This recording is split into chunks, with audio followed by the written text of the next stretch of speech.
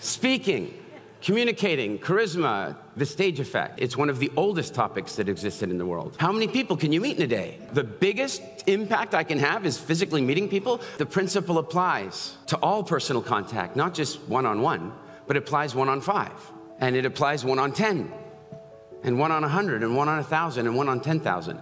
And not only does it apply in each of those situations, but it's magnified. It's actually magnified. The more people that are in the audience, the more influence you have on the individual people that are in the audience.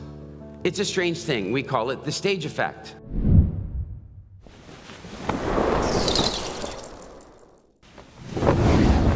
Good morning. After Gotham's speech, I'm feeling like Kool-Aid. Anybody want some Kool-Aid? All right. I'm very excited about this. I love Mindvalley University, and I love Tallinn. And this morning, how many of you guys saw me yesterday with our family dog? I was out with the dog, Freddie. And this morning, again, I went out with Freddie, and I'm walking along, and I see people with their bracelets, and I can say hi to them out on the street because we've taken over Tallinn. Have we taken over? Yes! And so I'm walking along, and then I see this dog coming along off the leash, which is not so usual, but it's off the leash, and it comes running up to talk to Freddie. You know, like dogs talk to each other. Lots of sniffing and stuff.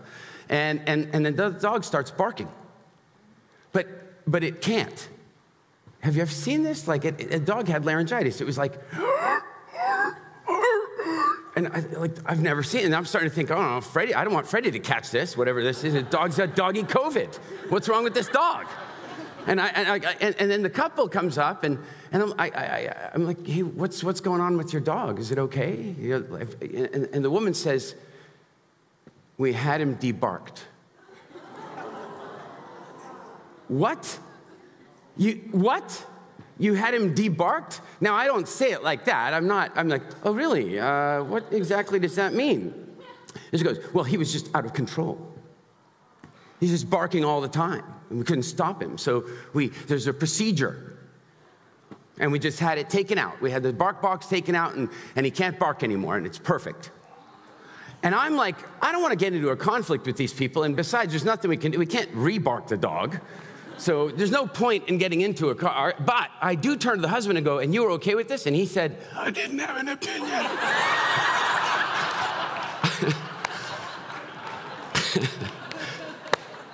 So, all right, speaking, communicating, charisma, the stage effect. This is one of the most exciting topics that exists in the world.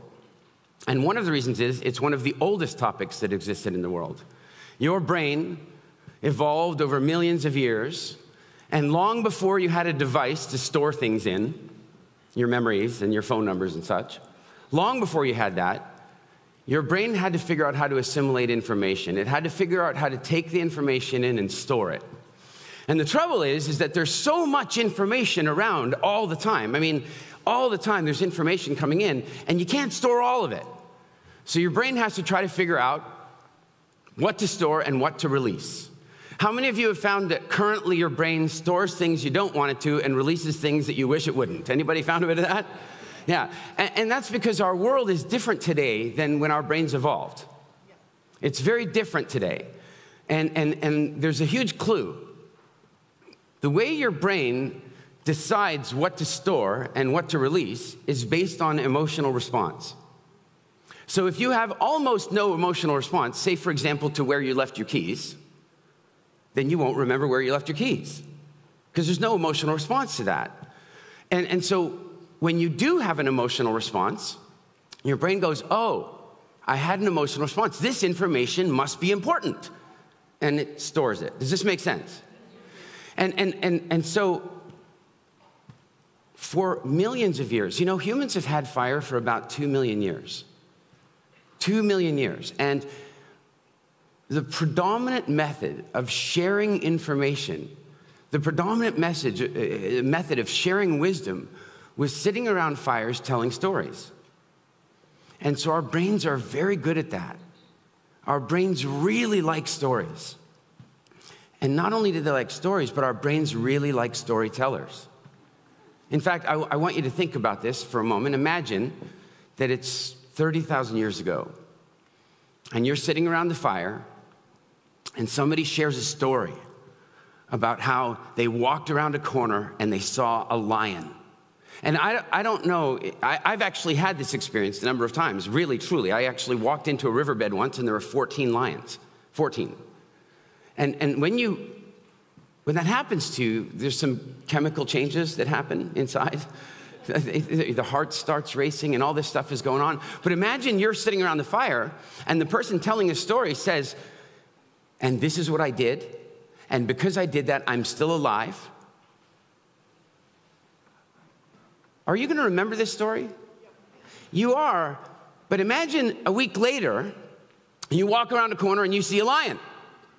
And then the story comes flooding back into your head, right? And you do the things that storyteller told you to do, and you survive. For the rest of your life, when you have a choice of whose fire to sit around, whose fire are you sitting around? His fire. We have been attracted to the storytellers of our community for millions of years because they were saving our life and they were making us more successful. They were making us better hunters. They're making us better gatherers. They're making us better people. And that was the main system of education, the main system of memory, the main system of passing on generational wisdom. Our brains are very good at it. And so that's why today, in all the methods of marketing that are out there, there's all these methods of marketing, and they're all effective in different ways, and they now all can be measured in different ways.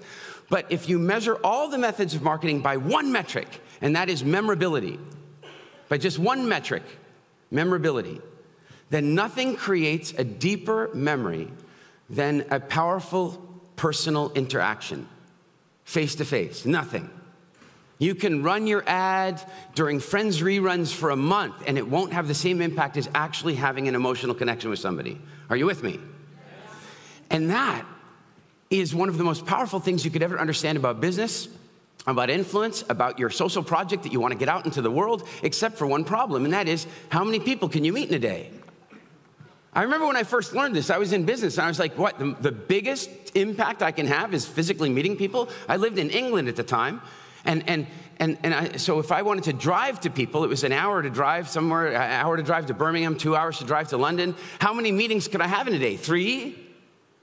But then I discovered something else, that the principle applies to all personal contact, not just one-on-one, but it applies 1 on 5.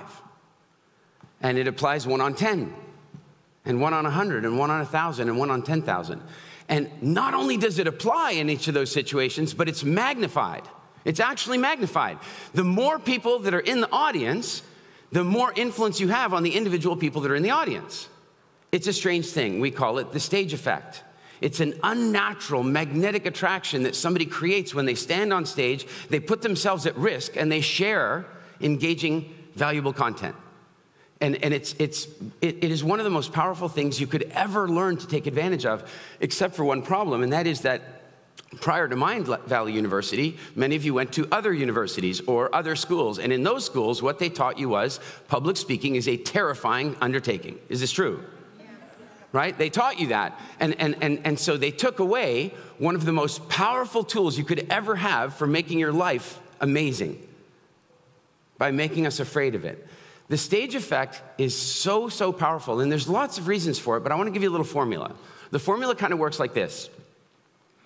The stage effect is the result of the quality of your presentation times the number of people that are watching your presentation. And that's changed as well, because now it counts for views. Come on, doesn't it? Somebody sends you a video and it's had 23 views. Are you watching it? Depends on who sent it to you, right? If it was a very good friend and it had 27 views, all right. But if it was not a very good friend and it had 27 views, in the bin, yes? But what if it had 27 million views? I might watch that. You see, and it might cause you to be more engaged in it. And how about this? When there's a lineup outside the nightclub, have you seen that? Lineup outside the night, suddenly you're like, what's going on in there? I remember being in London once. Friends of mine wanted to go to this cool nightclub, and we got into the line. And we're in the line, and we're in the line, and we're in the line, and we're in the line. I hate lines. We're in the line. And then finally, they let the line go into the club. We got into the club, nobody in there. Smart. Because if we had just walked in and there'd be nobody there, we would have left. Now, the line attracted people, right? And then when we walked in, we'd been committed for half an hour in the line. We weren't going to just turn around and walk out. Smart marketing. I was walking in the streets of Amsterdam some years ago. And you notice Amsterdam, there's a lot of, I don't know why, but there's a lot of like munchy junk food around.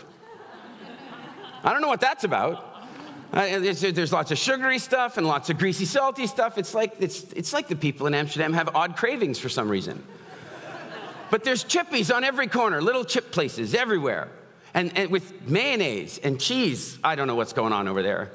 But here's what's really interesting. I'm walking along, and there's a chippy place right beside me. I am not incredibly tempted to go into the chippy place. But across the way, there's another chippy place. Friets, they call them. And I look over at the Friets place, and there's about 70 people in the line. And there's a sign that says, World's Best Friets. Now, there's a Friet place here, and there's a Friet place on every corner in Amsterdam, but this one has 70 people, and suddenly I really want to try these Friets. Like, there's something about an audience. Are you with me? So the stage effect has everything to do with the exposure you're getting, that is to say, the number of people in your audience or the number of people that are watching your videos, and the quality of the presentation. And the downside of that, of course, is that if you give a really bad presentation for a large number of people, it backfires, right? It's the opposite number. But when you even give a moderate presentation in front of an audience, you create the stage effect. And I'm going to give you some metrics for this. I want you to imagine that you have, there are two Erics, and one is terrified of public speaking and networking and all that kind of stuff and doesn't like doing it, and the other one does. And they both go to a business conference. And the one who's afraid of public speaking goes out and he meets lots of people, exchanges business cards, does his elevator pitch to meet as many people as he can. And the other one calls the organizers and says, hey, I'd like to do a 30-minute keynote, and I'm going to give this much value, and I'd like to do that at the conference, please, and gets booked. Now, at the end of the whole conference, who's going to have met more people? The one on stage. The one on stage is going to meet more people because right now I'm meeting, I don't know how many hundreds of you at once. And I can tell you that if I didn't come into this, if you didn't know who I was, and I tried to meet all of you the normal way, it would take ages to meet you, and most of you wouldn't remember me anyway because you've met tons of other people. Does it make sense? A week later, I'm calling you. Hey, you remember we met at the conference? No. Yeah, we were at the Starbucks, remember? And we talked and I gave you, no. You wouldn't remember that one. But imagine that the Eric who was on stage called you. Would you remember him? Like, hi, it's Eric. What? What's going on here? Right? The memory is much more powerful. Now, how about this? Let's say they're both business consultants. Which one are you more interested in hiring? Why? Because of the stage effect. Because the minute somebody stands on stage, the minute somebody stands in front of a camera and speaks confidently, congruently, and adds value to your life, they create credits with you. And that person suddenly becomes the one you want to hire. And not only is it somebody you want to hire, but it's somebody you will pay significantly more to do business with. I got off stage. I was speaking at a conference in Las Vegas, Nevada. It was with Tony Robbins. And I did a talk for about 2 hours, and it was super fun. I had lots of high energy. They were great. It was awesome. And then these guys came up to me, you know, the line of people who want selfies and autographs and all this stuff. And these two guys came up to me, and they go, "Can we buy you lunch?" Now, I know what that means. That means that they want something, doesn't it? They want something. So they go, "Can we buy you lunch?" I'm like, "Yeah, sure, whatever." They seemed like good guys. I went and had lunch with them. And they were running a website that had 110 million visitors a year, all American. It was a purely American website, 110 million visitors a year. Phenomenal. And they're like, "You need to come work for us." And I'm like, "No, I really don't. I live in the Caribbean. You're in California. I'm not moving to California. Not happening. I love where I am." And they go, no, you got to come work for us. And I go, "Guys, I'm not coming to work for you." Now, I am not interviewing for a job, you understand. I just finished on stage and I'm getting a free lunch. They're trying to offer me a job. So I start finding out a little bit more about their business, and it's pretty interesting, and they own lots of really cool domains, and they want to have a big impact on the world. And so in the end, I say, look, guys, I wouldn't mind maybe one day coming and I can spend a week with you and do a brainstorming session and we can do some work that way, but that's it. And they go, well, what if you did that every month? Like, you want me to fly to San Diego every month for a week? I'm not doing that. And they go, well, what would your rate for that be? You hear they're not hearing the no, are they? Like, they're just not hearing the no. And one of the things I've learned is that one of the best ways to say no is to raise your price. It's a great way to, when you're ready to say no, you just raise your price. So I did that. I said, well, they said, you know, what would the price for this be? And this is 15 years ago. And so 15 years ago, I raised the price. I said, oh, my consulting fee for the week would be $30,000. And I don't work Mondays and Fridays. I fly. I have family. I have to fly on the Monday and fly on the Friday. So for 3 days, $30,000. That was me saying no. And they said yes. And I guarantee you, had I showed up at their office the week before, knocked on the door and said, can I please have a job? They're like, no. But now that I've been on stage, and I made them laugh, and I made them think, and I added value, everything changed. Does this make sense? All right, now, here's the tough part, though. Some of you are thinking, yeah, but you're Eric. Right? That's what you're thinking. Yeah, but you're Eric. No, hang on a second. Who do you think Simon Sinek was before he was Simon Sinek? Okay, he was probably still Simon Sinek, but he was Simon Sinek with a couple less zeros on his keynote fee. Do you understand? He was going out, his keynote fee was about $30,000, and then he did a TEDx talk, and it went off to get millions of views, and it launched him in the most incredible way. Before that, he was just Simon. What about Brené Brown? Brené Brown, phenomenal social scientist, right? Giving great information, talking about the science of vulnerability, only without any vulnerability of any kind, and so nobody had ever heard of her. Yeah, nobody had really ever heard of her. And then, they had in the professional circles, which is great. It was good professional recognition, but it wasn't commercial recognition. And then one day, she got invited to do a TEDx talk. And she decided to change something with that TEDx talk. She didn't just talk about vulnerability. She spoke with vulnerability. And the audience loved it. And then she got home. She got home and she saw that the video got like 600 views. She's like, whoa, take that down. I shared some stuff I don't necessarily want out there. Then it was 6,000 views. She's calling, can you take the video down? 6 million views, 4 New York Times bestsellers. And I remember years ago, just at the beginning of this, I was helping organize a conference in Copenhagen. And we contacted Brené Brown's team. We got the dates cleared. She was available. Everything was good. Then we found out her fee. It was only $30,000, which I know that only $30,000 doesn't sound right. It seems like a lot of money for an hour and a half, don't you think? Seems like that. But, she was available. It was $30,000. We had the money. We booked. We contacted her to agree the $30,000. And she responded, no, I'd rather spend that weekend with my family. How many of you would like to just casually turn down $30,000? Anyone? Casually turn it down. One talk, one well-constructed, well-delivered talk can change your entire life. And that's because of the sage effect. It's because of the evolutionary relationship we have with stories. One well-constructed, one well-delivered talk can change your entire life. You are one talk away from something amazing. How many of you guys would like to have a great best-selling book? Who'd like to have that? One talk away. Who would like to sell a TV series, a documentary, movie or something? One talk away. Who wants to raise a bunch of money for a new business or something? One talk. One well-constructed talk away. And you know what's crazy is some of you feel like that's just not you. Right? It's just not you. You don't have that. This is something people are born with. I have good news and I have bad news for you. The good news is, I'm going to start with the bad news. Should we start with the bad news? The bad news is it is something you're born with. So. Okay, I'm done. The good news is that you were born with it. Every one of you. I know some of you are going, yeah, everybody but me.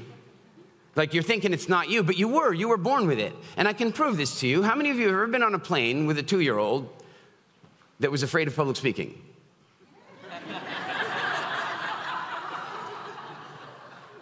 No.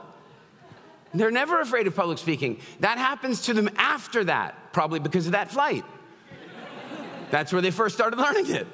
But the truth is, every one of you, and I want you to get something so powerful. I want you to understand this. If you would like to become a world-class golfer, and I'm choosing golf instead of tennis because for most of you, it's too late for tennis. Right? I mean, look, I remember 3 years ago, it was like, Roger Federer is getting so old now. He's so old. He was 34 when I heard that. So I found that a little soul-destroying, really. But I'm using golf because you could potentially go play on the Senior Pure. You could. So what would have to happen for you to do that? What are some of the things you'd have to do?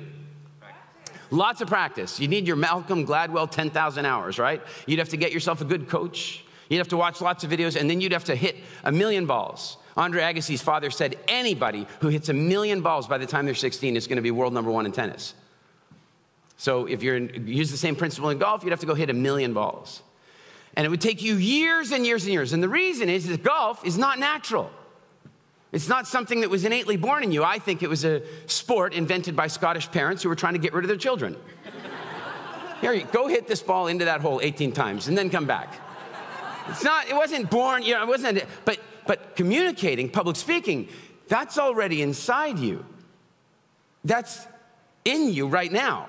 It always was. In fact, you even know that. You have a little voice going, no, you know it's true. Like, you know that it is. You know that there are times when you walk away from a conversation, you say, I wish I would have said this. That's that inner you who wants to communicate effectively. But the trouble is that somewhere along the line, people helped you become less comfortable with it. And the good news about it is that it can be turned on in a moment. So let me just back up for a moment.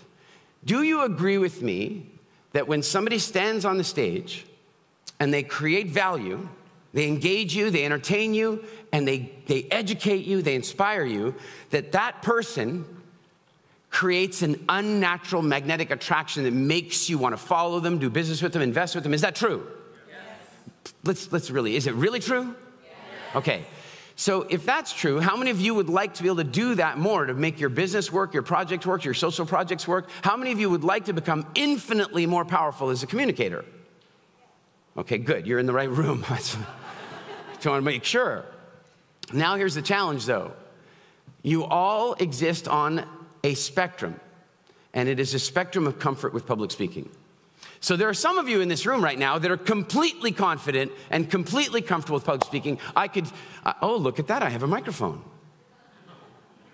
I could walk out into the audience with this microphone, and I could offer it to you. Now, some of you are looking at that microphone like, please don't. I know, some of you, if I walk too close, look, you can even see, eyebrow raised, like, you see what's going on? It's a terrifying thing.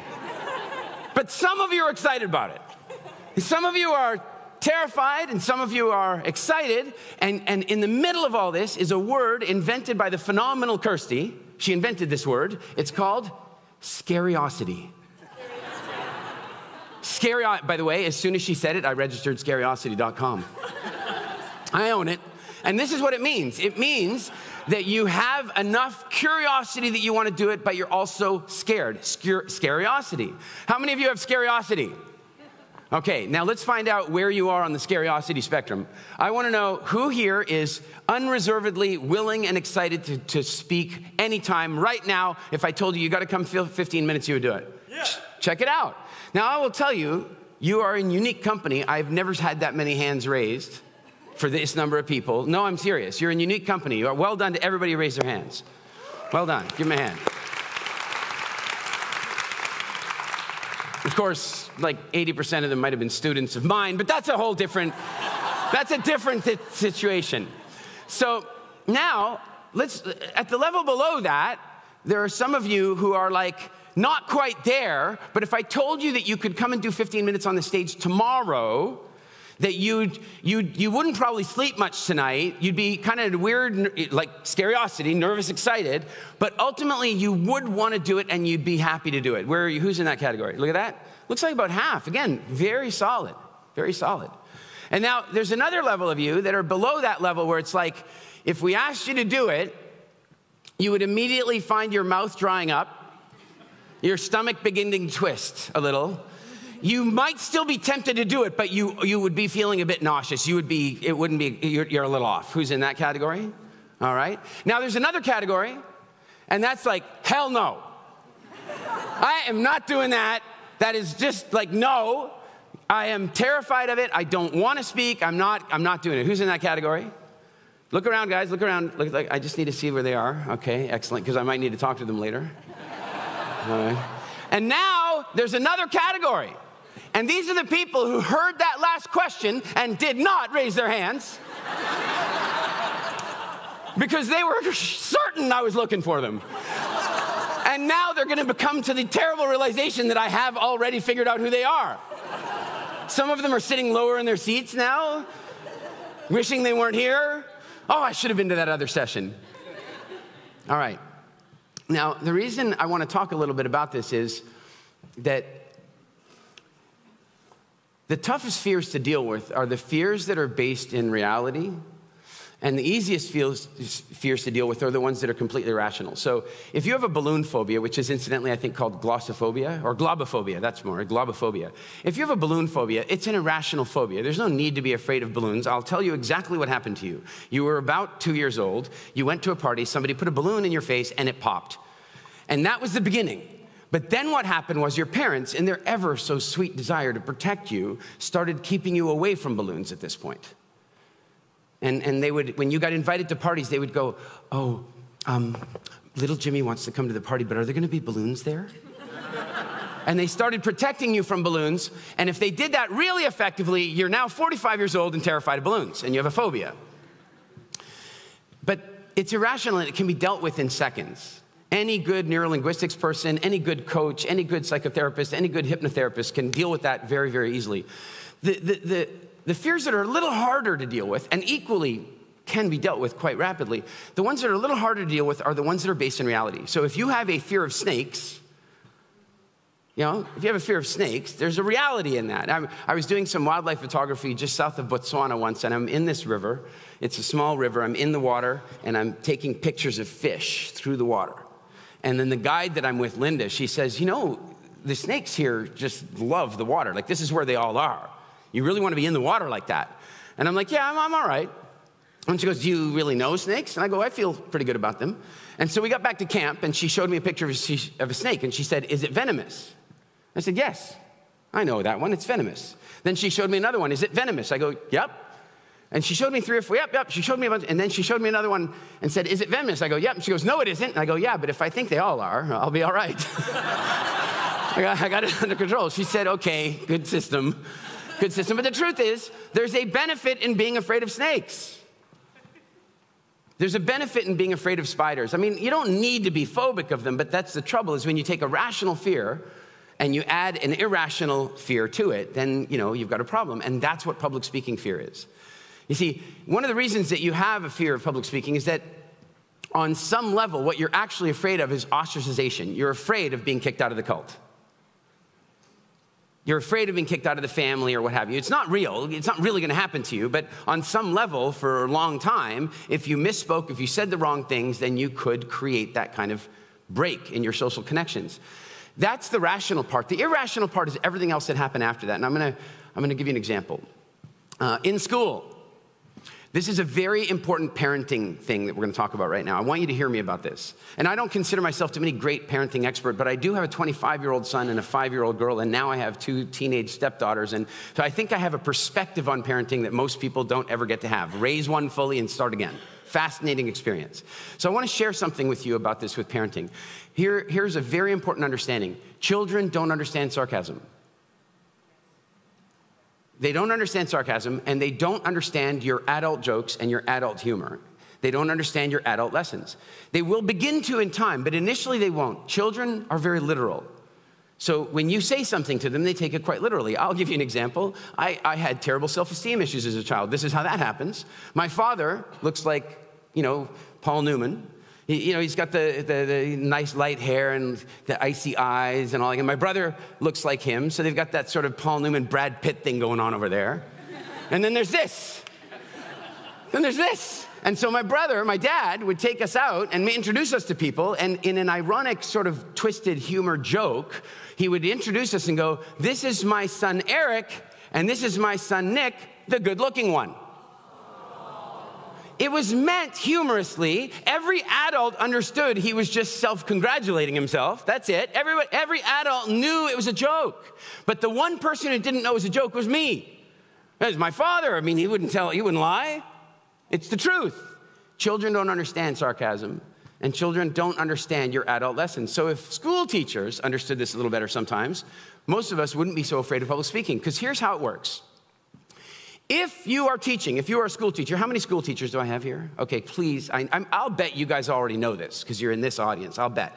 But if you're a school teacher, when you ask, having done a huge lecture on the War of 1812, and you ask, what was the captain's name who stopped the American invasion of Canada? What was the captain's name? And you ask everybody to raise their hands. What are you really looking for? You're not looking for the kids who raised their hands. You're looking for the ones who didn't. Do you understand? You're looking for the ones who didn't raise their hand, because what you're seeing is that if you got 90% hand raises, you've done a great job, the lesson is in there. But if you only got 10% hand raises, something's not right, and either the kids aren't paying attention or you haven't taught them effectively. Does this make sense? Now, what if you've got a child? I mean, I don't know if any of you were like this, I'm sure not, but every now and again there was a child who was looking out the window, not paying attention, dreamy. Anybody know children like that? Yeah, they now call this attention deficit disorder. I frankly call it boring teacher syndrome. You don't have that here at Mindvalley University, luckily, but I definitely was like that as a kid. And so I would sit in my desk and I would hear the lesson the first time and I would get it. And then they would have to teach it again. And then they would have to teach it, and they have to do that. They can't just move at the pace of the students who got that lesson the quickest. They got to do that. But when they're teaching it for the second and third and fourth time, what's going on in my brain? Yeah, like Star Wars themes. I don't know. Like I'm doodling. I'm not paying any attention. And so then that means I'm not hearing what's going on. And the teacher is going to want to teach me an important lesson. And the lesson the teacher wants to teach me is pay attention to my class. And how is the teacher going to teach me that lesson? The teacher's going to do a huge lecture on 1812, the War of 1812. Captain Brock writes to the king, and he says to the king, "I want to come and fight Napoleon." And the king says, no, I need you to stay there and protect Canada. I don't trust these Americans. And he's like, I got to, and Captain Brock, eventually the king says to him, no kidding, come fight Napoleon. Captain Brock says, no, you were right, the Americans are coming. They're coming to take Canada. Thomas Jefferson said, a direct quote, "The annexing of the Canadas will amount to not much more than a march." They were on their way. They wanted our water or something. So now I lecture all about the War of 1812, and then I say, and by the way, when was the War of 1812? Right? Now, I'm looking for all the hands that go up, right? But here's the thing. What I'm really looking for is the one who didn't raise their hand, and he didn't raise his hand. And I want to teach him an important lesson, and that is pay attention to my class. So how can I teach? I'm an adult. How can I teach him that lesson? Call on him. Make him suffer the consequence of not paying attention to my class. Does this make sense? Yeah. So when was the War of 1812? Now, does adrenaline help your memory? Under no circumstances. Adrenaline is something that you create in your body when you have fight or flight situations and you lose logical connection. At that point, when you have a ton of adrenaline, like when you walk around the corner and see a lion, at that point you don't need to think, wow, lions are the largest feline species on the African continent. You don't need that. You need up, down, fast, strong, tree. You just need quick logic. So in that moment, I go, when was the War of 1812? And he's like, adrenaline, can't think, stand up. Stand up. And the kid's going, and the teacher's going, he'll learn the lesson this time for sure. You want to know what lesson I learned when they did that to me? I learned this lesson. In September, when school starts, you listen to the lesson. and then you intentionally don't listen. You doodle excessively. You stare out the window. You even close your eyes. And then you wait for the teacher to call on you. And she says, what is pi? And you're like, and she's expecting that she's surprised you, and you're going to say, dessert? And you stand up and go, 3.14. And she's like, shit, he was paying attention. She won't do that to you again for the rest of the year. You're now safe. That's the lesson I got. But this kid over here, the lesson this kid gets is, when was the War of 1812? His adrenaline is up. I make him stand up in front of the class, and he's panicking. And the last thing he heard before the question was that the war ended in 1814. And he goes, 1814! And he gets it wrong in front of the whole class. When will the children forget that he got it wrong? Never. Children are not nice. They're not your kids and my kids, but those other kids. The other kids are not nice. And so they're never going to forget that he made that mistake, not ever. In fact, he's going to become a .com billionaire and show up at his 40th anniversary, high school reunion, all that stuff. He's going to show up at the reunion, pull up in a limousine, having flown in on his private jet, walk into the room, and they go, 1814, you're back. They're never going to forget this. But the lesson that he got that day was not pay attention in class. The lesson he got that day is public speaking is fucking terrifying. And for the rest of his life, he'll carry that with him. Does this make sense? How many of you were told by your overbearing parent that you need to think before you speak? That children should be seen and not heard? That women should be seen and not heard? How about that? Anybody heard that one? Can you imagine? And so all through our childhood, we're being taught these things. And so we end up becoming less and less comfortable being ourselves, and less comfortable with public speaking, less and less comfortable with communication in general. And that is what leads to you walking out of a party or walking out of a meeting and thinking to yourself, I wish I had said this. I wish I could have said that more effectively. And the reason I want you to hear me about this is that it can be turned back on. You do not need, like with golf, to spend the next 10 years learning. You have it inside you, and it can be activated in a moment. It actually can be turned on in a second. That internal charisma, the internal ability to tell stories, it can be turned on very quickly.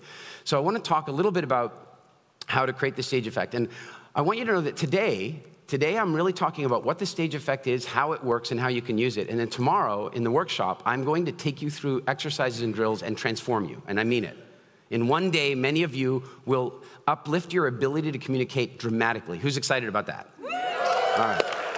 All right. Now, before we do that, though, I want to see who... This is a tough question I'm going to ask, but I'd like to talk to somebody who's actually terrified of public speaking. I mean it. And I know this is a terrible thing to ask you because... I'm asking you, basically, like, who's terrified? I'm just making the fire. Who's afraid of fire?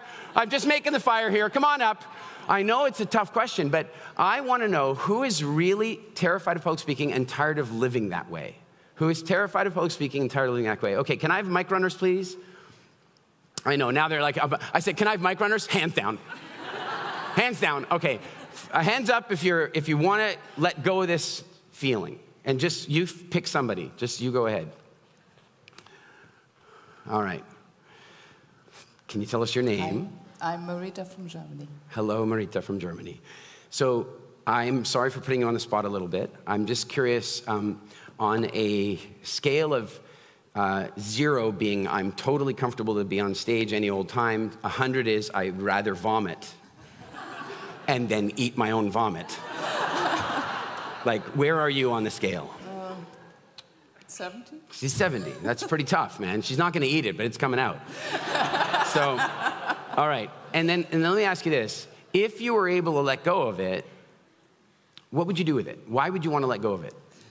I want to let go of it because I built a concept for teaching. I want to be a coach. And it's a German concept. I translated it, and I want to bring it to every English coach so that they can work with this, because I think that really, really great tools I have. And guys, she's not a 70, she's a 54. You can see already, all she needs to do to overcome it is do more of this, because you see she's getting more and more comfortable with every word. It's almost down to just practice for her. She's getting more and more comfortable with every word. Really nicely done. Thank you. I might come back to you, but I'm going to just scope the room. Okay. Give her a hand, everybody. Who else? Who else? Really terrified, you don't want to talk to me, but you're raising your hand anyway. By the way, mic runner, the best thing you want to do is somebody who's like got their hand like this. They're not that afraid. This people, they're like this woman here, right here. No. Okay, but you got to come back there. Yeah, we're going to talk to you. Go ahead. So is it my turn? Yeah, go ahead. Okay. Well, can I 0 to 100, where are you? 100. Do you believe her? I know you don't believe me. No, I'm going to tell you. I know you don't believe me. I'm a very good manifester.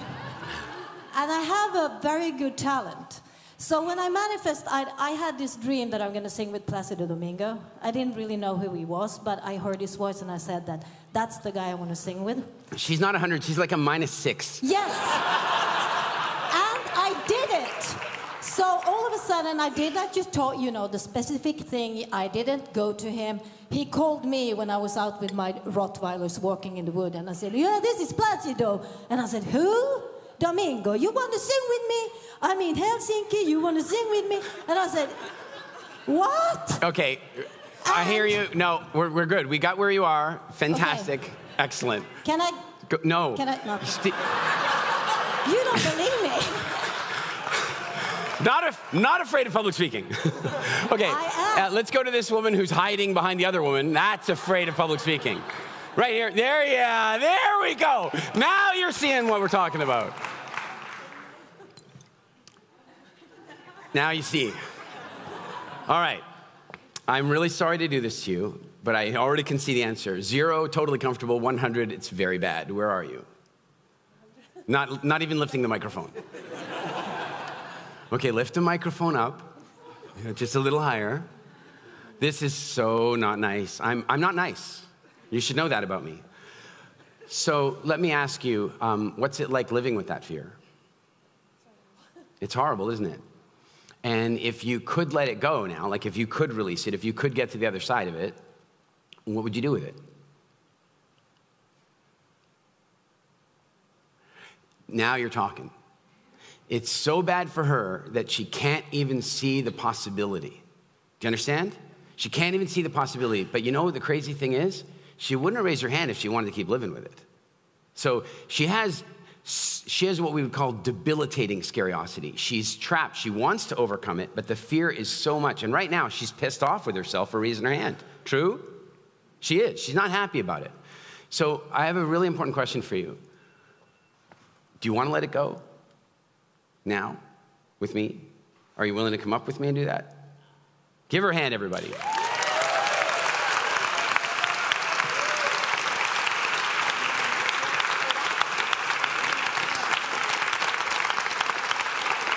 It's yours.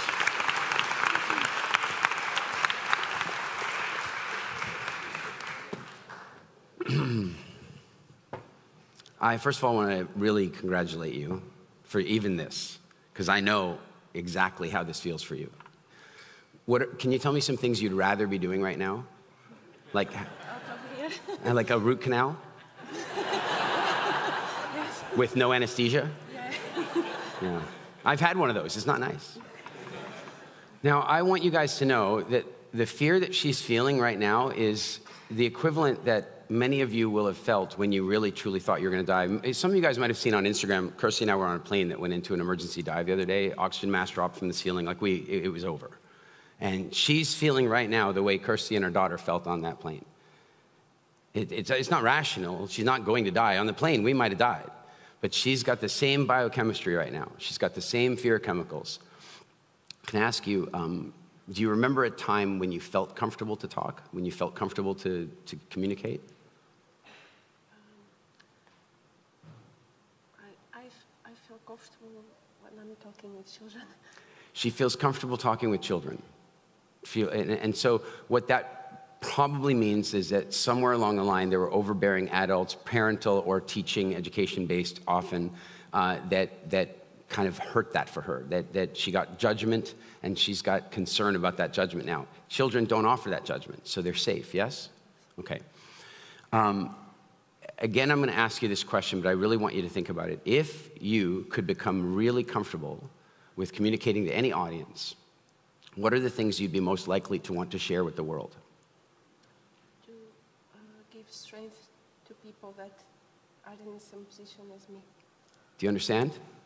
Did you guys hear? I know she's not... yeah.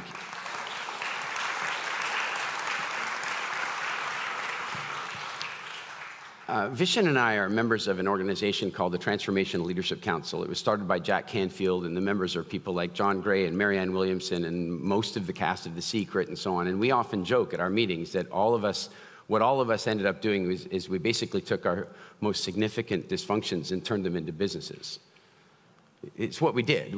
I had food problems, I turned it into a business. I had public speaking fear, I turned it into a business. Each of us took the thing that was our biggest pain. You just heard her say the same thing. She wants to go out and cure the world of the very thing that she's dealing with. Ironic, right?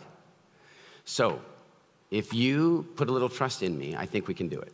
And I'm not saying we're gonna get you to 0, but I'll bet you that we can get you a long way there. Are you up for it? Okay, let's come over here. Give her a big hand.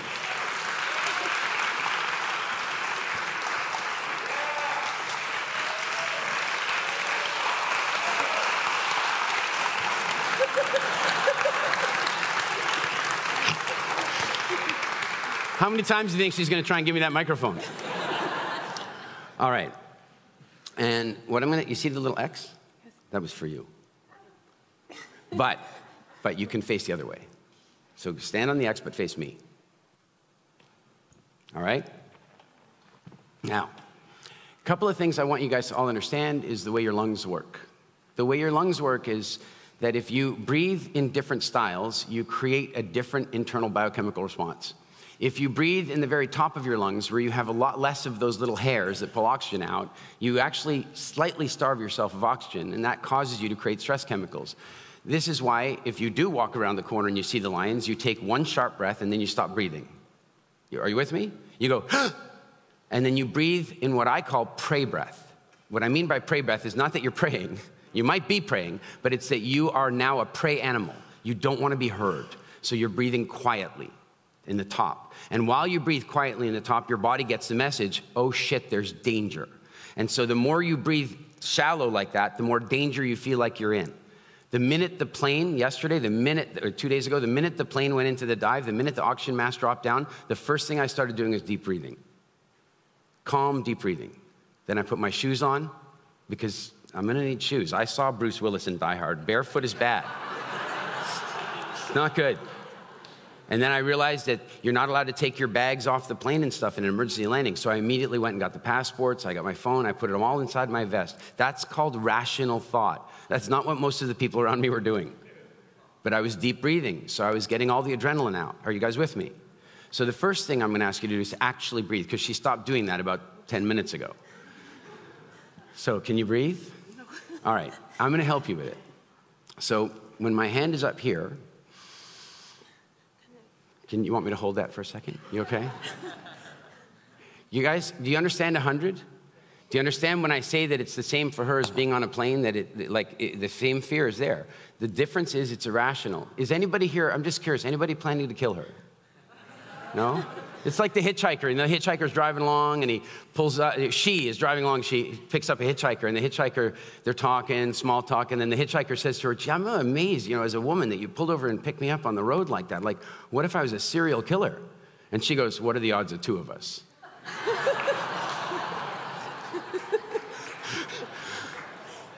Now, I want you to take a totally deep breath in with me.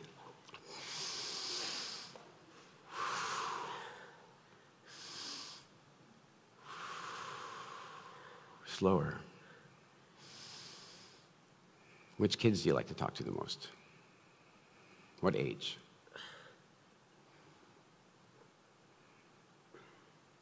You're all right.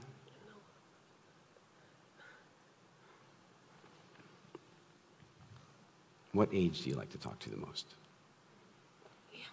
Younger ones. Like 6? I have to do that on Friday. I'm terrified. They're making me go and they're putting me in the room with children. Like seriously. And then they want me to talk to children about food. I think they're going to throw the food at me. What do you like to talk to kids about? Fun things. Fun things? Okay. I want you to try something with me. I'm going to stand behind you. And you see the wings? Are they wings or eyes? Vishen, I never knew. Depends on what you draw around them. All right. So I want you to look at the wings. And at the same time you're looking at the wings, I want you to not look at my fingers, but I want you to notice them. Can you notice my fingers? And breathe. And notice my fingers, but keep looking at the wings. And keep noticing my fingers. And look at the wings. There you go. Keep noticing, breathing. Okay, hold on. That's not breathing. That's definitely not breathing. Just take one deep breath with me. Look at me. You're okay. Everybody loves you.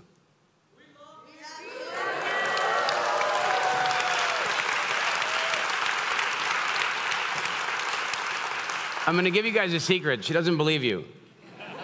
No, she doesn't. This is a weird irony of humans. The more nervous you act, the more sympathy you get, and the less sympathy you believe in. It's a terrible twist. Yeah, see? Take a deep breath. And know it's okay. Through your nose.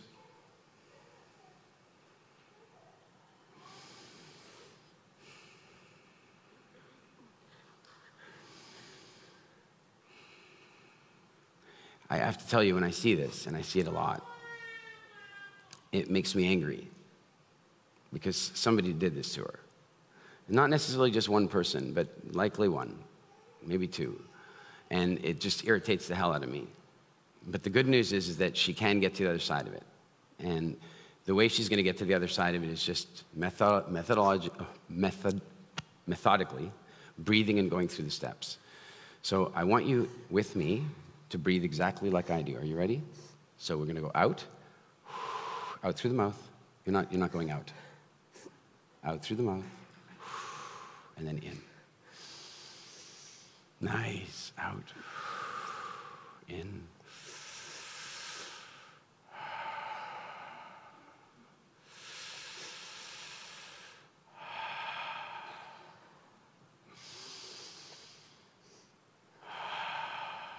Now keep doing that, and then look at the wings, and notice my fingers.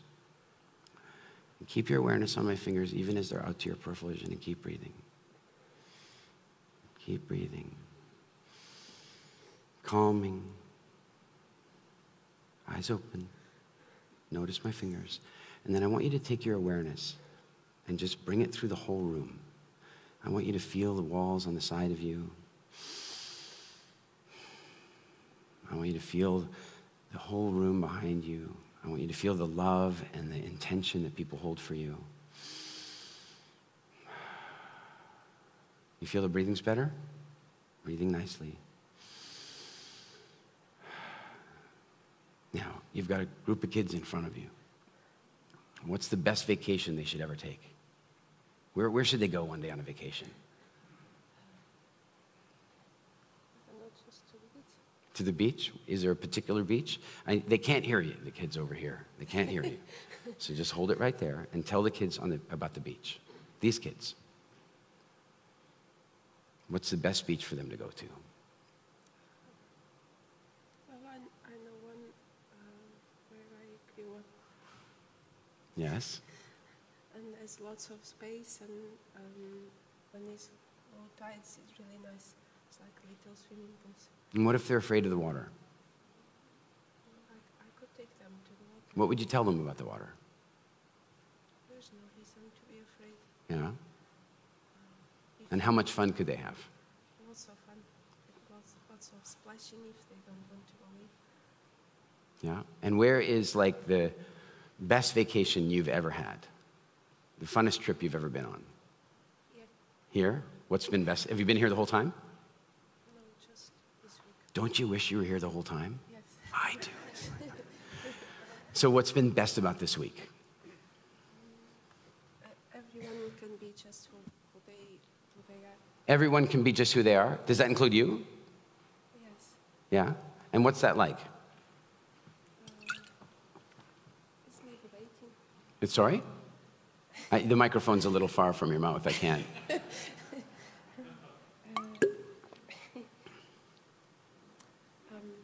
It's liberating. Yeah? Can you tell me what's one of your favorite sessions that you've been to here so far? Not this one. 1-star rating right here. I can see it coming.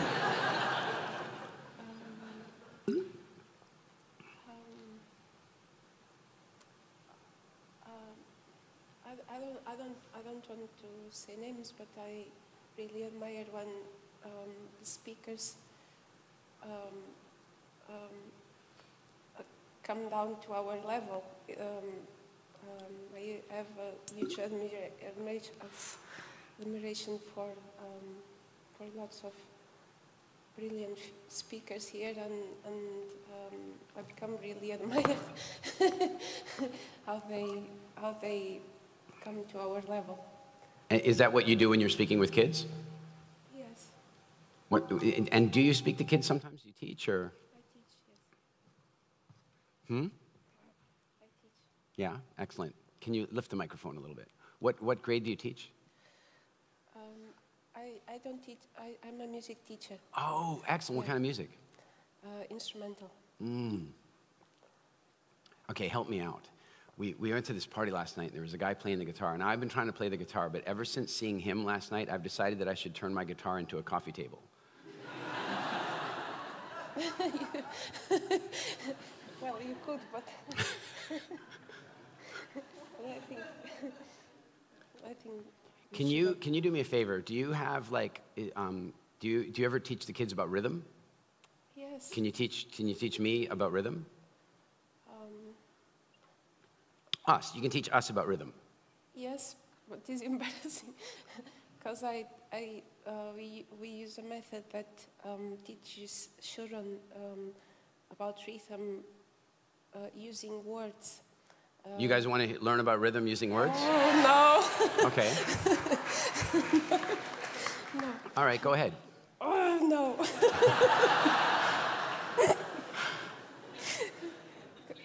Just me.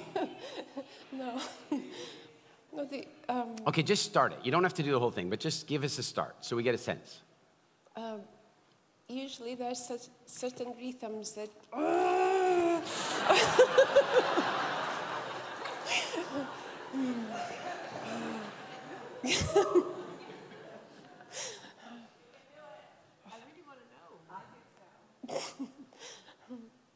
How many of you would go away feeling very empty if she didn't share this with us? Would you like us to act like children? Would that help? No. No. Go ahead. Well, the idea behind method is if you want to teach a child a certain rhythm, if you relate it with... No. Don't teach us how to teach. Teach us. You wouldn't say that to children, right? Children, if you would like to teach a child...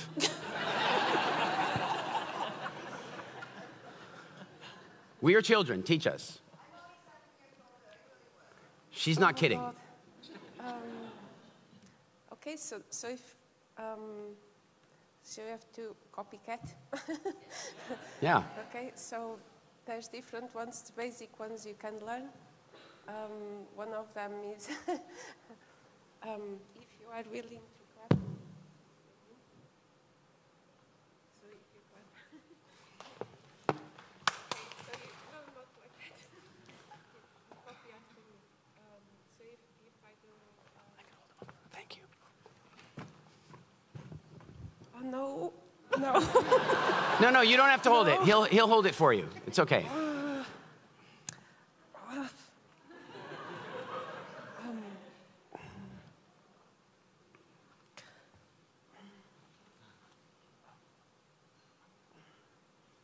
Okay, take the mic away. It's okay. We don't need it. Just go ahead. Show us. We need to copy you, I remember. Because I was listening. It was 1812.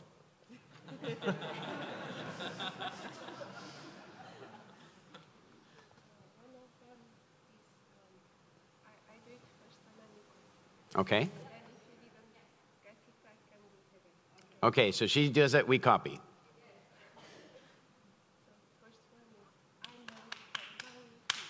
I'm a little monkey.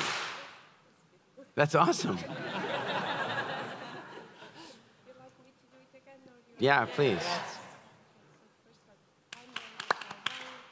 I'm a little monkey. Thunderbolts of lightning, very, very frightening. And then this rhythm can be, you can find it in lots of different music. So then, without you noticing, you actually see, oh, actually this rhythm is I'm a little monkey. or when you see it written down, then you identify it as a pattern, and then it's like a pattern like Give her a big hand, everybody.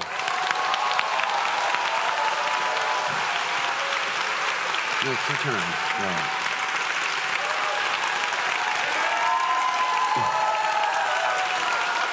Really, like, nice charisma, really good energy. You gotta let go of this stuff. It's not right. I don't care who did it to you.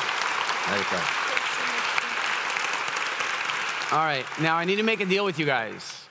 You guys are all gonna be super tempted. I've celebritized her, and so you're gonna be super tempted to wanna tell her how great she was, and you're gonna be super tempted to tell her how strong and beautiful she was, and I don't want any of you to do that. And I'm gonna tell you why. She won't believe you. And the reason she won't believe you is that she showed us her nerves. And nervousness is an inauthentic plea for sympathy and attention. Nervousness is an inauthentic, when it's fake. If you're nervous about jumping out of a plane, I'm gonna give you, that's fair. But when you're nervous about this type of thing, it's an inauthentic plea. We learn to act nervous to get more feedback. Never communicate with an audience that you're nervous, because if you do, you will not believe anything they say to you after that. Do you hear me? So the trouble is, if you come and tell her, oh my God, you were so strong and you were so amazing, she will not believe you, and you will actually create the reverse response in her. She never got to 0 in this exercise, but she got to about 50. She got to 50, is that fair? And her energy changed, she couldn't even breathe when she came up here. But if you really want to support her, then you don't make a big deal out of it for her. If you're talking with her and she brings it up and she asks you for your honest opinion, then you can offer it. But I don't want any false platitudes, and unfortunately, anything you offer right now will feel like a false platitude to her. Does this make sense? You have an agreement? All right, now, let me ask you something. Are you glad you came up here? Look at her face. Do you see this? That is genuine. She's not comfortable, but she's not terrified. She came up here phobic. Now she's just a little further down the scariosity table. And if you want to fix this, and I suggest to you that the simple thing, there's more stuff, and we're going to talk about that in detail tomorrow, but one of the simplest things you can do is just challenge yourself to practice a little. As you were here, your fear was your fear was here, and the longer you were up here and the more you spoke, the fear came down and down and down, and you started to be able to breathe. And the truth is, daddy or teacher or somebody gave you some shit for sharing your views. And there's some part of you that's still afraid of that judgment that's going to come in. There's none of that in this world now. You're a powerful, powerful communicator. And I hope that you keep getting your voice out there to the world. Thank you. Wait. One more time. No. Just feel the love. That's all. Okay.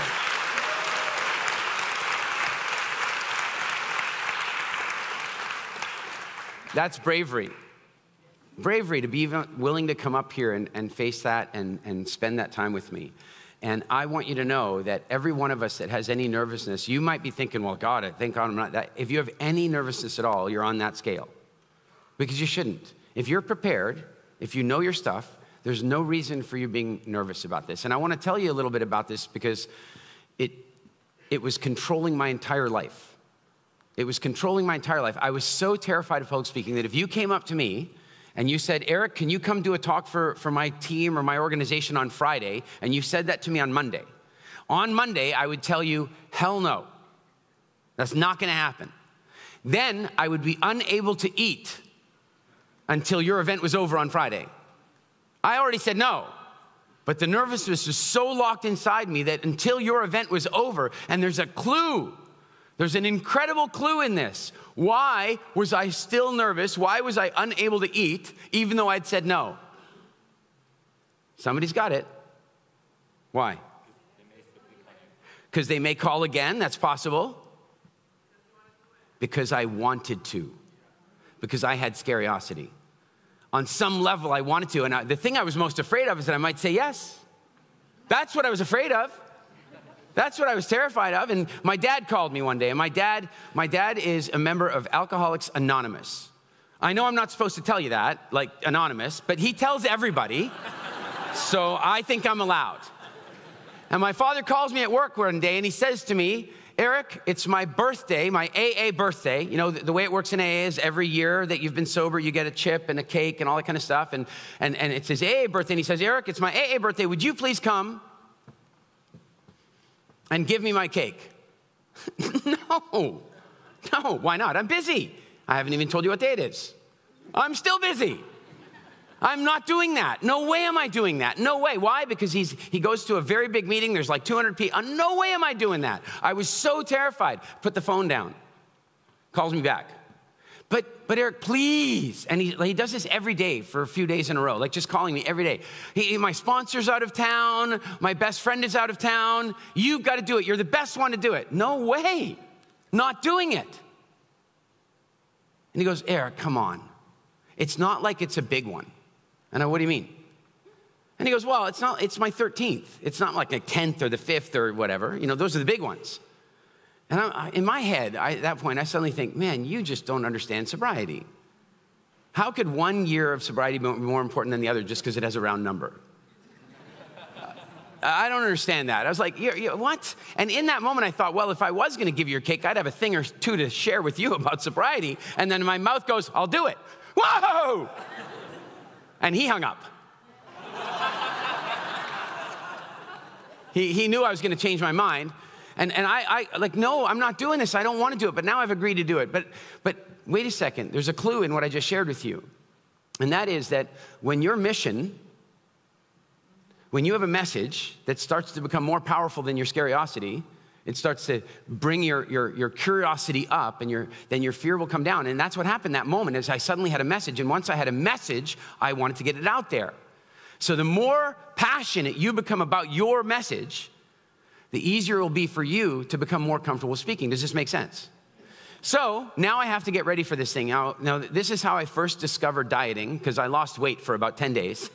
I couldn't eat. I was like feeling sick every day. I show up at the meeting, and the room is not much different in size than this. I mean, it's a little less people, but it's a deeper room with about 200 some odd people. And I'm like, and I sit at the very back. Why was I sitting at the back? I was seriously thinking of leaving. I'm not kidding you. That's how bad it was for me. I was sitting at the back because I was thinking of just bailing on him. I was so sick. Now I'm sitting at the back, and then there's a guy that's getting his cake before my dad. And he goes up to get his cake. Now, how many of you guys have seen Groundhog Day? Has anybody seen this, Groundhog Day? Groundhog Day, do you guys remember Ned Ryerson? Now, for those of you who haven't seen Groundhog Day, in Groundhog Day, Bill Murray has to have the same day over and over and over and over again. And every time he lives the same day over and over again, he bumps into Ned Ryerson. And Ned Ryerson is the caricature of an obnoxious American insurance salesman. Excuse me, sir, can I talk to you about your life insurance? You know, it's like that guy. And this guy who was here getting his cake that day looked and acted more like Ned Ryerson than the actor who played Ned Ryerson. And it was, and the other thing I didn't know, and if I'd known, it might have been different, but I didn't know this. They didn't like him. The group didn't like him. And that's very unusual at an AA meeting. It's a brotherhood and a sisterhood and a family. It's very unusual, but here's why they didn't like him. Because he only ever showed up for meetings on his birthday. All year he'd be living his life, and he'd just show up on his AA, like, hey guys, I'm here for the cake. Can you see why they might not have liked him so much? So he's up there on the stage, and I don't know this about him. So when he walks up and the audience has this icky, gray, sludgy, ectoplasmic energy about them, I'm thinking, I'm going to have that. I'm sitting in the back going, oh, these guys are horrible audience. And then Ned walks up and he goes, hi, my name is Ned, and I'm an alcoholic. So now I know something about a few of you. Hi, my name is Ned, and I'm an alcoholic. Hi, Ned. And he starts his talk like this. He goes, wow, guys, it's so good to be here. I just got back from LA. Anybody here been to LA? This is not how AA meetings work. You don't work the room. Has anybody here been to LA? You don't go and talk to boost your own significance. The audience is cringing at his lack of rapport.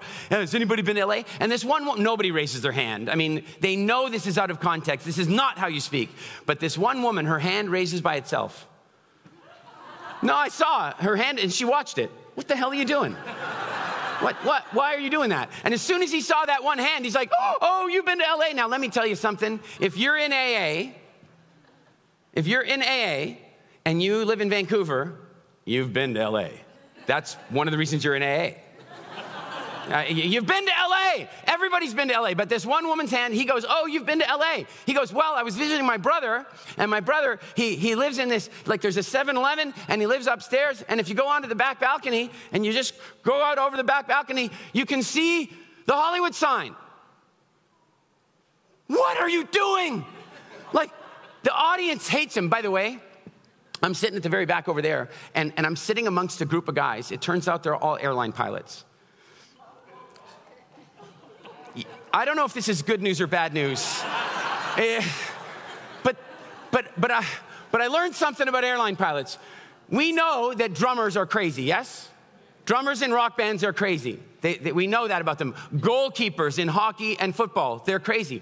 But the third crazy is airline pilots. They're a little crazy, and they're back there, and they're making comments about Ned. They're saying shitty stuff about him, and I'm sitting with them, and I'm next on stage. And I'm like, oh, I'm sitting, I'm seriously thinking, my body's going, all right, take it up to the top of the neck. Get ready for expulsion. I'm seriously gonna vomit. Ned's, and I've been to LA and the Hollywood sign. That is not how you talk at AA, unless if the story continues. So I ran up to the Hollywood sign and I climbed up to the top and I snorted a line of cocaine and drank a bottle of tequila. Now it's an AA story. But otherwise, it's just you self-aggrandizing yourself in front of the audience, and that's what he was doing that day, and it was awful. But I didn't realize that the problem was him. I thought that it was the audience. They didn't like him. And the pilots are making jokes, and I'm so sick, and then finally it's my turn to come up on stage. And I walk up, and I'm like, I'm barely able to make it. Thank God there was a podium. I walk over to the podium. The podium prevented the falling over. I was holding on to it. And you know, when you get that afraid, by the way, where are you? Can I ask you a question? Did your vision start to go at one point? The sides of your vision? See, the sides of her vision started to go. That's why I got her to look at my fingers like that. When you are afraid, you become very focused. When you are relaxed, you are very relaxed and your gaze is wide. And so what happened to her is and why? Because if there's a lion, you don't need to see the acacia tree. Unless you want to climb it, which you might. So what's happening is my peripheral vision's starting to fade on me, which is like just slightly before passing out. And she was not far from passing out. I'm telling you right now, that's why I held her hand. And that's how I was up there. I was like this, and I'm holding on to the podium, and then you know the English expression, knocking knees? You know what I'm talking about? Knocking knees. I thought it was always an exaggeration. Now my knees are knocking so hard behind the podium that I have bruises. I am so terrified, and I'm up there. And here's the problem. I said to my dad when he asked me to come and speak, I said, you have to be a member of AA to speak at AA. I'm not even a member. And he goes, well, you don't drink. Once again, I don't think you understand Alcoholics Anonymous very well. It's not for people who don't drink. It's for people, I mean, you've got it backwards. Now I feel like drinking. I'm telling you right now, 2 shots of tequila, I would have been fine. It would have been okay. I'm sitting back there, I'm terrified, and I'm supposed to say, hi, my name is Eric. And by the way, I even said to my dad, what am I supposed to do about the intro? My name is Eric, and I'm not an alcoholic. And he goes, just say you are. But I'm not. And he goes, yeah, but again, you don't drink, so no. I'm not lying to this group of people. So I'm standing up there, and I'm behind the podium, and I don't know where this comes from, like weird, stuff's flashing in my head, and suddenly I see, like, I feel like I'm in a courtroom drama, like the old Perry Mason, or the old, those old courtroom dramas, and I'm standing up there, and I'm freaking out. My dad's sitting down here. Hi, my name is Eric, and my father's the alcoholic.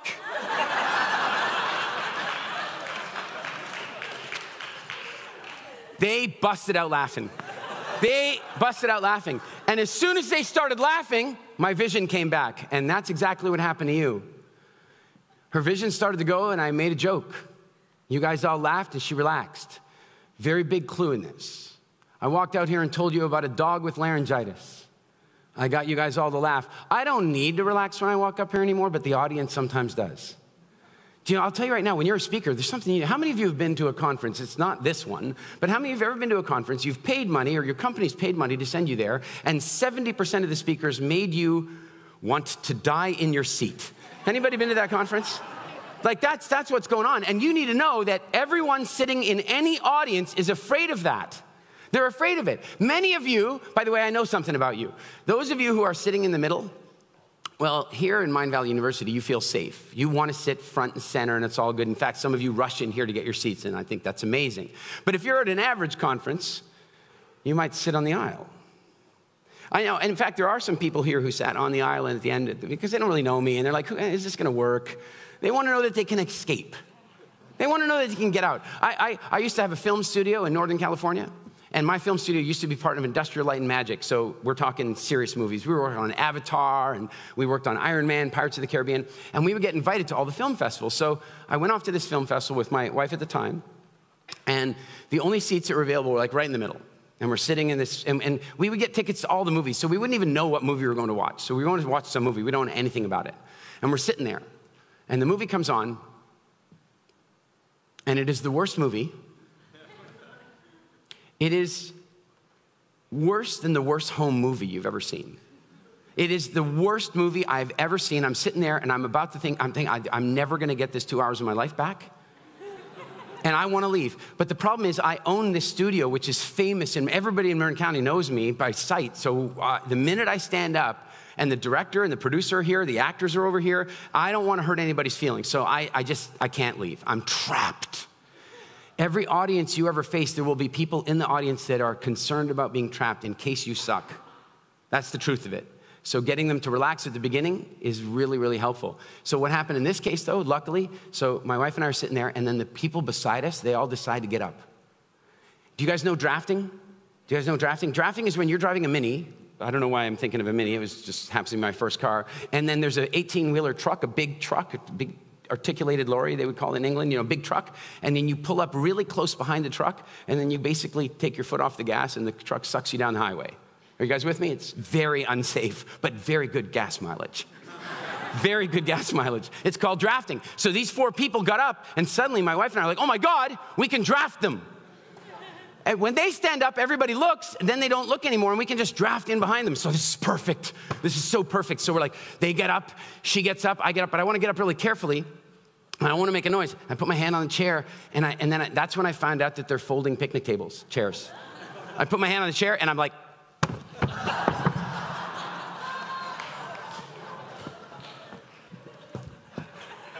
I hold my hand up so my wife could lift me up. She's gone. Now everybody's looking. I'm lying on it. It was horrible. Every audience that you will ever face is a little afraid of that type of thing, getting trapped in the middle. Does this make sense? So in any event, I do this, hi, I'm Eric, and my dad's the alcoholic, and I get a laugh, and immediately I get that laugh, I start feeling better. And so I share my message, and I say, listen, the truth of the matter is, I don't want to be here. I'm terrified of public speaking. I hate this. But when my dad called me and said to me that I should come and do this cake because it's his 13th year and not a big one like the 10th or the 20th or the 15th or something, I said I needed to come here and say something to all of you. And that is that there's only one day of sobriety that is more important than all the others, and that is day 1.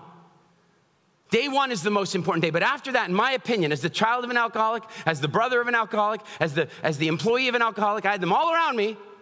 My message is that every single day of sobriety is just as important as the other one. I don't care if it's your 10th year, your 13th year, your 3rd year, or your 27th day. They're all important. This was my message. This is a good message. I was very passionate about it. And then I said to them, by the way, not only is my father saved by this program, alive because of AA, not only that, but how about my boss? My best friend, I said, even my brother, he was in the program by the time he was 19 years old. It was that or death. I said, even my brother who lives in Tokyo. I go, has anybody here ever been to Tokyo?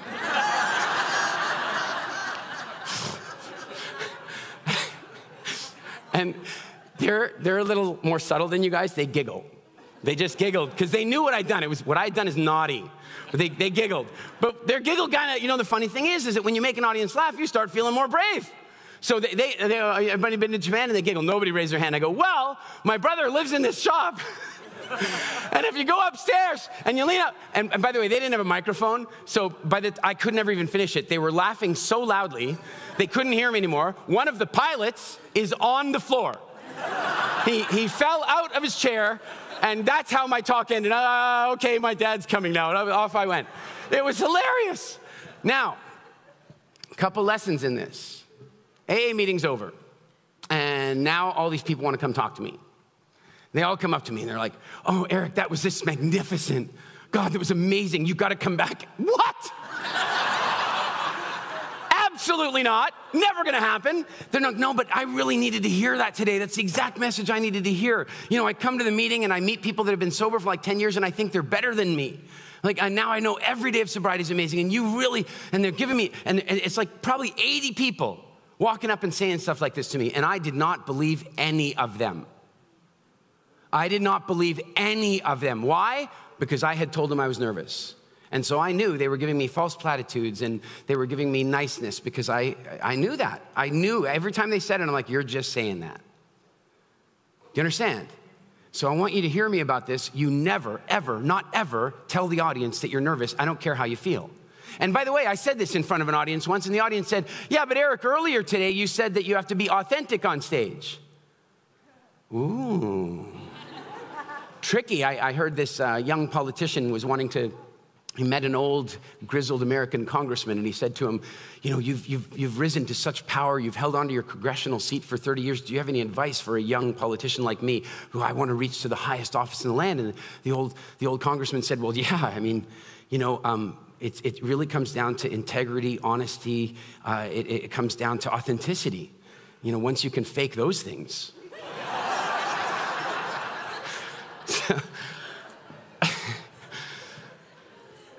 I didn't believe any of them. I didn't believe a single one of them. But then all of a sudden, I'm kind of done, and I'm in shock, and it's all over. And then all of a sudden, I see Ned Ryerson. Ned starts walking over to me.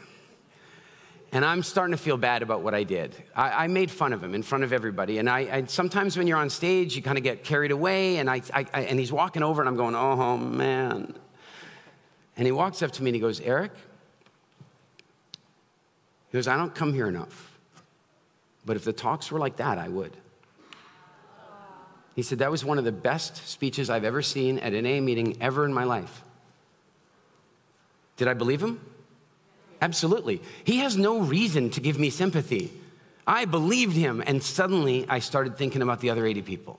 And then he said this, and I kid you not, this delicate population, don't push my buttons. Come on now, guys, don't trigger my triggers. Who built the button? If you have buttons, who built it? You did. Why did you build it? So people could push it.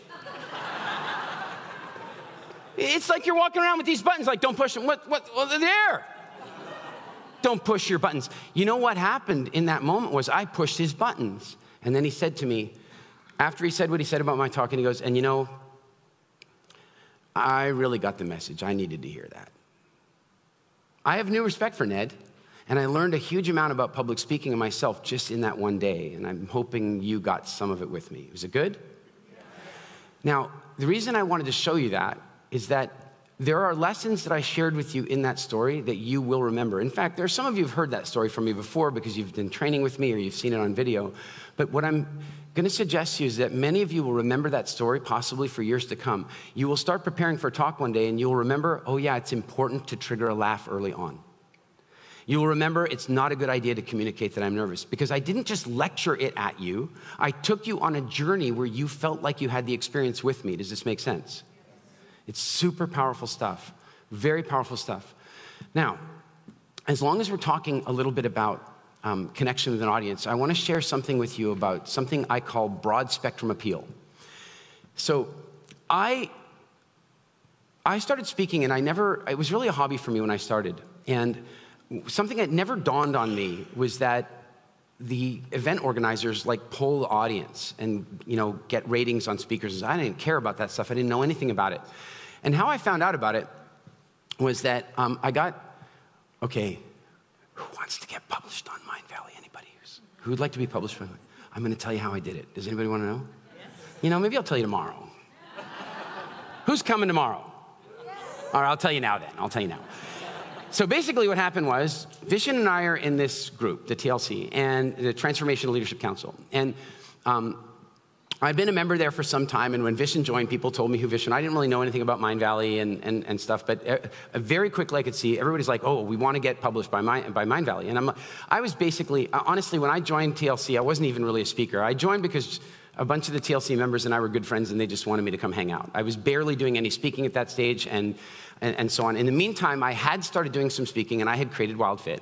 And I thought, wouldn't it be great to get WILDFIT published by Mindvalley? I thought that.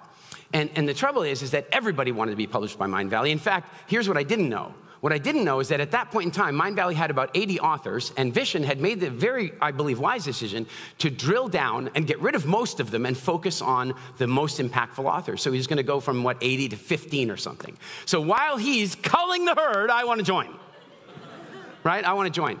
And so, but how do you do that? Now, I've now known Vishen for a very long time, and I'll tell you something that I've seen over and over again.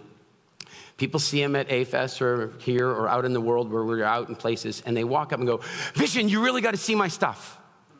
Vishen, you really got to publish me on Mindvalley. I'm like, oh, you dumbass. Like, that's not how it works. That's not how it works. Here's how it worked for me. Vishen and I happened to be on a bus on one of our TLC trips. We happened to sit beside each other, and I go to Vishen, hey, Vishen, what are you interested in these days? Like, what are you curious about? And he looks up from his phone. he says, biohacking. And I go, no kidding, that's what I'm talking about tomorrow. Wasn't talking about biohacking. Here's the deal. Vishen's a busy guy, and I had watched the pattern. He shows up for the talks that are directly related to what he's researching at that point in time, and he's busy. He doesn't go to the other talks.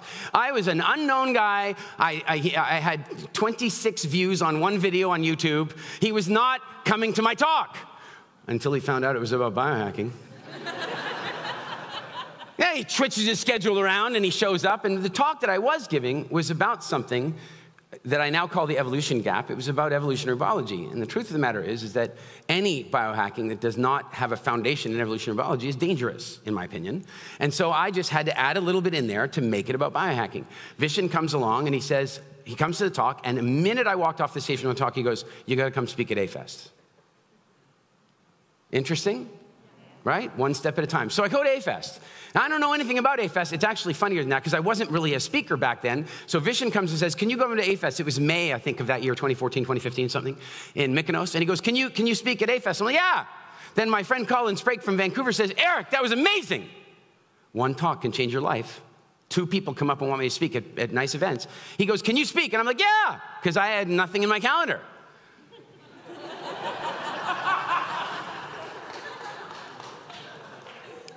So I had just agreed to speak in Mykonos and Vancouver on the same weekend. Yeah, awesome.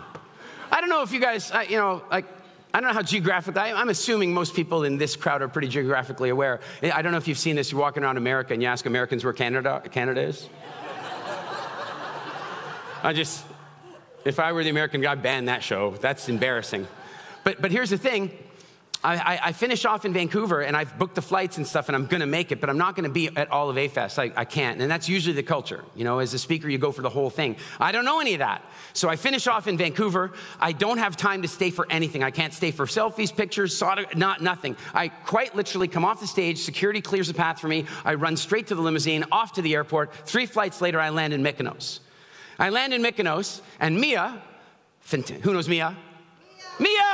Mia, the phenomenal host of A-Fest is, well, the technical term for it is she's losing her shit because she can't find me. And I need to be on stage, and I've just arrived, and she can't find me, and then we kind of find each other on Messenger, and then we don't know each other. And she walks up to me, and she goes, when did you get in? I go, I don't know, like 20 minutes ago. From Vancouver? Yeah. You're on stage? Yeah.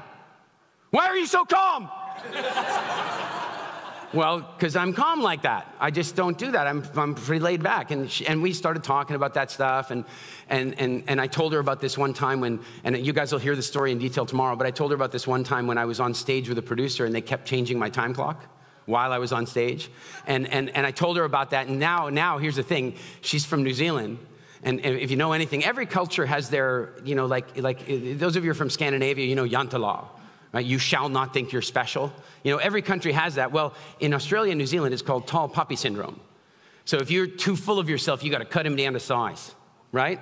So now at first she calmed down. Now she's thinking, this guy's bragging. This guy's bragging. So now I go out on stage and I deliver my talk and she messes with my time clock while I'm up there. I don't know if she added 5 minutes or she took 5 minutes off. I don't remember at this point, but I still finished dead on time. I finished dead on time because when you're a speaker, you finish dead on time. You never run over time. You might think that the audience is your client, but you're not my client. I love you, I care about you, I'm here to deliver to you, but my client is Mindvalley. And Mindvalley's given me a schedule, which means I need to stick to that schedule. So she messed with the clocks and I adjusted it, and I'm gonna teach you how to do that tomorrow, where you can finish on time every single time without even a worry. And I finished dead on time. That night at dinner, I'm sitting having dinner and I'm kind of like in the A-Fest, and it's quite a community. I mean, Gotham's little cult jokes earlier, like A-Fest, that's like, I thought they were gonna start serving Kool-Aid. I really did. We're having dinner, and then Vishen comes up to me and he says, Eric, we had some complaints today about your presentation. I'm like, what? I've never heard those words in my life. What are you talking about? And he goes, people are saying we didn't give you enough stage time. So can you go up again tomorrow? Now, something you need to know. If you want me to talk for 2 or 3 hours, my preparation time is about 5 minutes. Quite literally. If you want me to talk for an hour, I need 15 to 20 minutes. You want me to talk for 30 minutes, you want me to talk for 20 minutes, I need a week. Do you understand?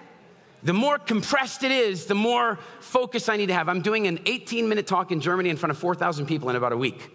I am working on that. I got to get it down. You have to choose the words. Got to understand it. Now Vishen says, can you do a talk again tomorrow, another 20 minutes? I have 24 hours and an A-Fest party. No, I have 12 hours and an A-Fest party. And Vishen's taking 20 minutes out of his own presentation to give it to me. And so I go home and I use the formula, which I will share with you tomorrow. I use a formula and I create a talk. And about 3 weeks later, Vishen calls me and he says, Eric, I'm really, really glad that we invited you to A-Fest. He says, you know, we poll all the clients, and he says your talk was the second highest rated talk of all of A-Fest. And I want you to know something. There were phenomenal speakers there. I felt quite, and I was like, I tried to say thank you, and then he went, shut up.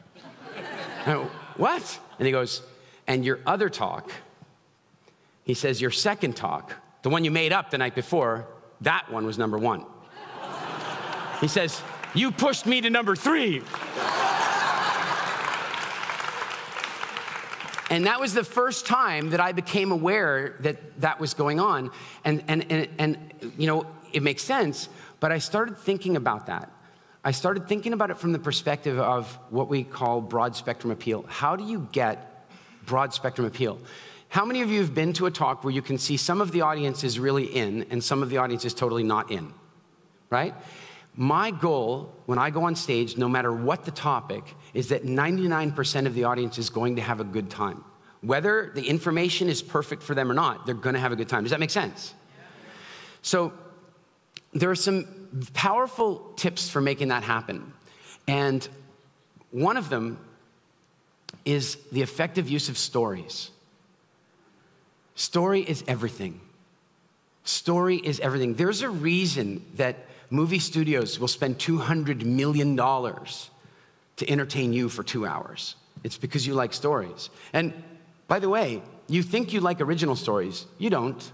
You just like the same stories told in original ways. Basically, I'm going to tell you a story. You tell me what story it is. Young boy, orphaned, feels a bit different, finds an old mentor with a beard, and has some skills that the old man helps him to develop, and then Lord of the Rings, you know, Star Wars, Harry Potter, it's all the same story. By the way, if you want a secret, it happens on 30-year cycles. So you want to write something like that about 30 years after Harry Potter. It's going to blow up, right? It's going to blow up. But the point is that we like stories, and we like stories to be told really well, and we like to feel. And so I want to give you a little bit of a clinic on stories, and then tomorrow I'll go much deeper into storytelling, and we'll actually do some exercises that'll blow your mind. So how many of you guys know Janet Atwood? Does anybody know Janet? Janet is a dear friend of mine. She's also a member of TLC. She wrote The Passion Test, New York Times bestseller. She wrote The Hidden Riches, and she's just a phenomenally interesting woman. And she and I were doing an event in Copenhagen, and she came up to me after I came off the stage, and she says, "How do you do that?" And I said, "What?" She goes, "That." Janet, what?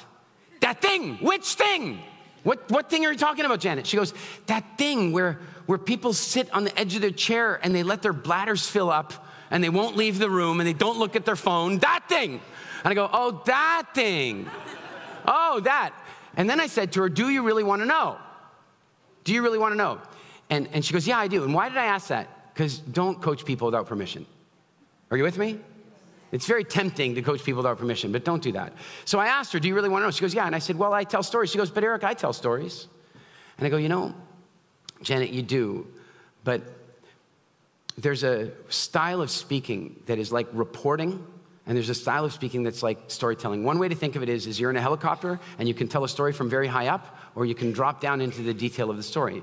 When you're high up, you can pass over time quickly, but you don't create an emotional connection with the audience. When you're down low, you can create the emotional connection." She goes, I don't get it. And I go, "All right, you know the story you told about how you ran away from home and you from San Francisco and you went up to, or from LA and you went up to San Francisco, and this is in the middle of the hippie movement. She's in Haight-Ashbury, in the middle of Milk and all that stuff that was happening in the 60s. She ran away from home, and she told the story on stage. But I said, the thing, Janet, is I want to tell the story back to you. Can I do that?" She goes, "Yeah, please." And I go, "Okay. I just need to ask some questions." And I asked her a few detailed questions. And then I said, "The car that you got in when you left the job you were in, that car, what kind of car was it?" She goes, "I don't know. It's a long time ago. I don't know." I go, "Okay, no problem." And I go, "Let me tell you the story." So I ran away from home when I was about 16 years old. And I went up to San Francisco because I heard that that's where it was happening. All the best music, all the best drugs, everything was best in San Francisco. So I went up there, and I got there, had a little bit of money, and I met some really amazing people. But you know, I ran out of money, and I couldn't find work, and I was like kind of couch surfing, and I didn't have places to stay. And then I got into these awkward situations where I'd like go out for a meal with my friends, and I wouldn't order anything because I didn't have any money. And then the worst thing would happen. At the end, one person would pick up the whole bill, and I knew I could have eaten. I knew. And then one day, my friends had, the friends that were left, because you start losing friends when you live like this, and the friends that were left, they called me and they said, "We got you a job." And I was so excited. They got me this incredible job, and I went off to go do this job, and I got there, and I went upstairs, and I sat at my desk, and I got the training, and I hated it. It was awful. I was on the phone selling some technology that I hated. It was just, I hated it. And it was in this little cubicle, and the stale air and fluorescent lights and the wallpaper peeling off the side. And I didn't even say anything to anybody. I just got up out of my desk and I left. I never went back. She goes, "I just left. I walked down the stairs and I got in my car." And she goes, and then I'm telling her this story. And I say, and I got in my car, and she goes, "Red Ford Escort." What happened? I told the story with emotion, and the emotion triggered her memory. And then she said, "How did you know about the peeling wallpaper?" I said, "I don't know, I just felt it. I was in.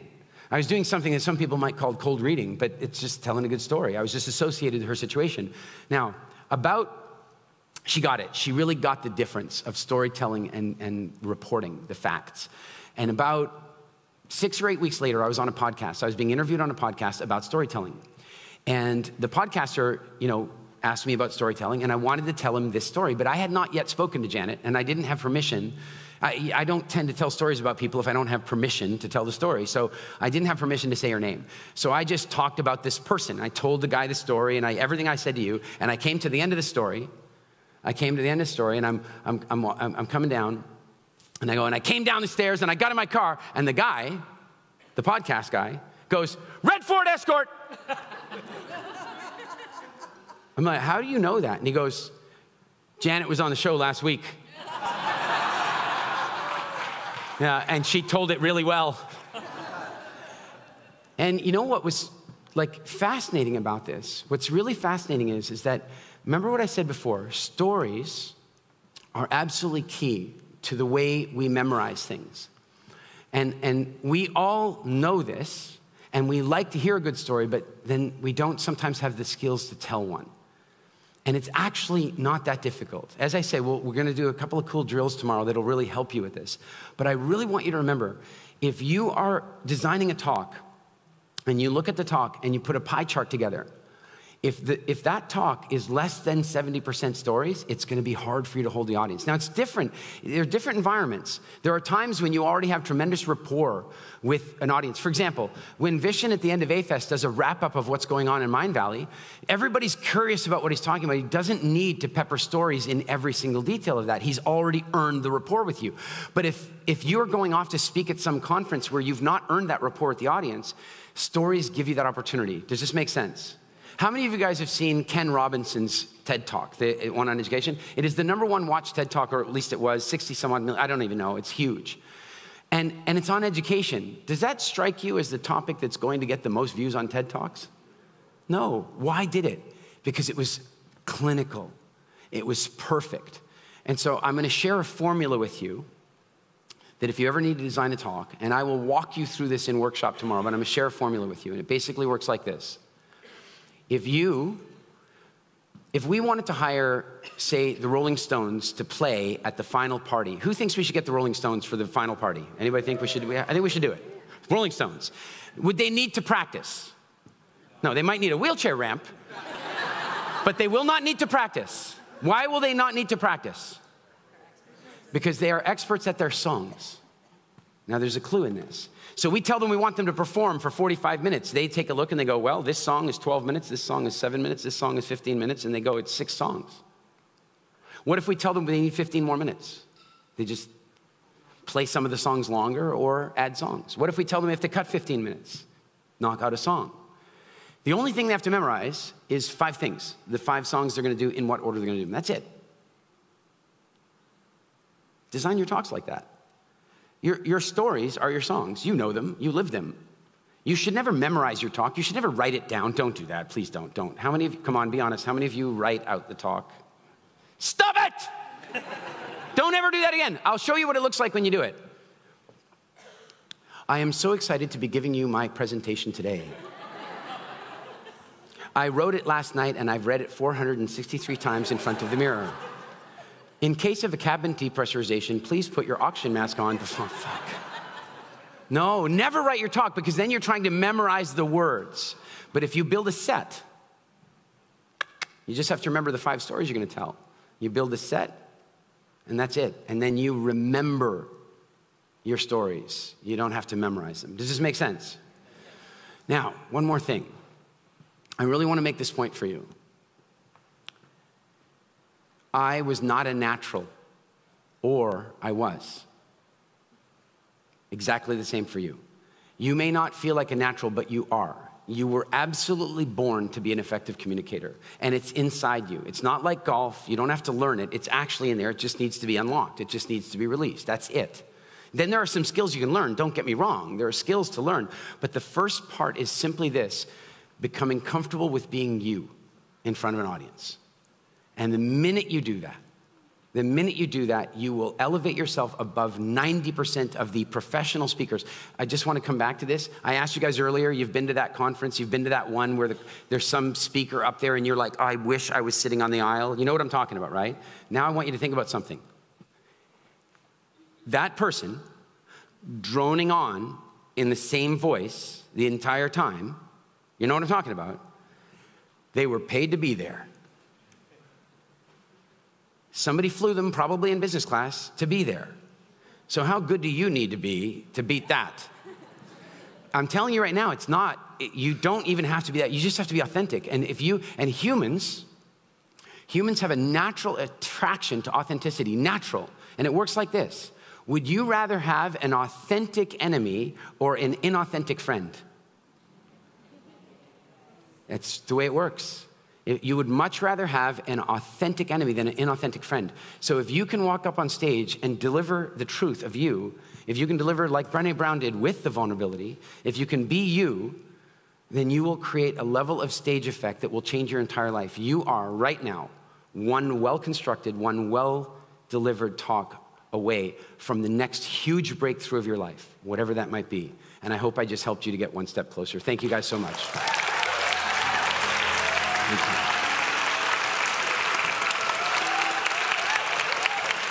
Thank you. Thank you.